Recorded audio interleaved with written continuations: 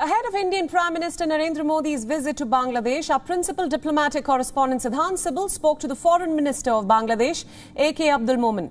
The minister expressed his delight over the Prime Minister's visit and highlighted India's crucial role in the liberation of Bangladesh. Listen in.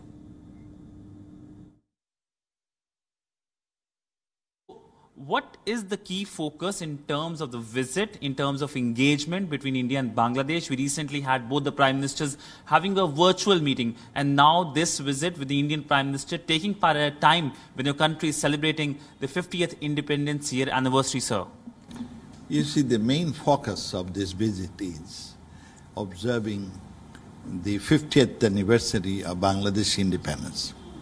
And of course, the Mujib Bosho, which is 100th anniversary of the father of the nation, Bangabandhu Sheikh Mujib.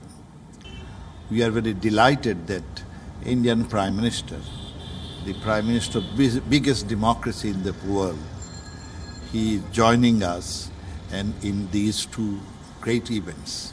So that's number one. The focus is Bangabandhu's 100th anniversary and our independence.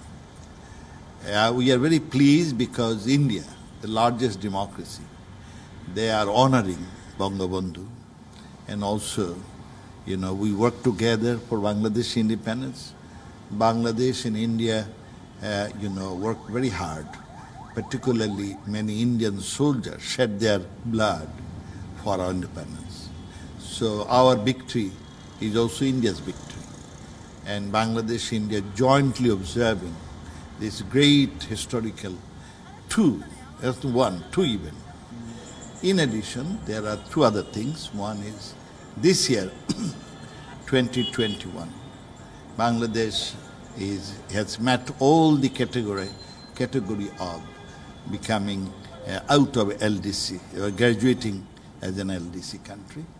And the other one, of course, 50th year diplomatic relationship with India.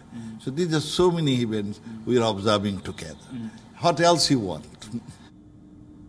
WION World is now available in your country. Download the app now and get all the news updates on the move.